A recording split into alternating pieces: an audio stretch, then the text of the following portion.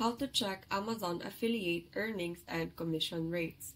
So first is to search for Amazon Associates.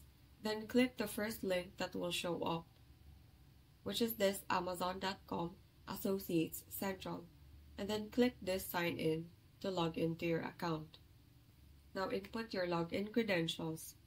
So once you have signed in, scroll down and you would see the summary for this month.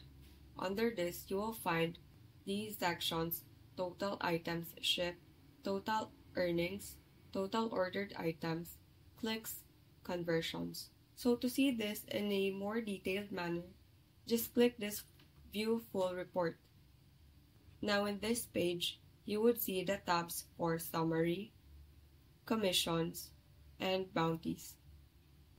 So you could also change its date by hovering to this section and select any of these options. Or you can also click this arrow button and more options would be provided. So if you scroll down, under Bounties, you should see the products that you have sold and the most popular products that you have sold. Now to see your commissions, just click this commission schedule, which you can find the commission rates. So it ranges from 20% to 4%. And so that is how you check Amazon affiliate earnings and commission rates. Thank you and have a great day.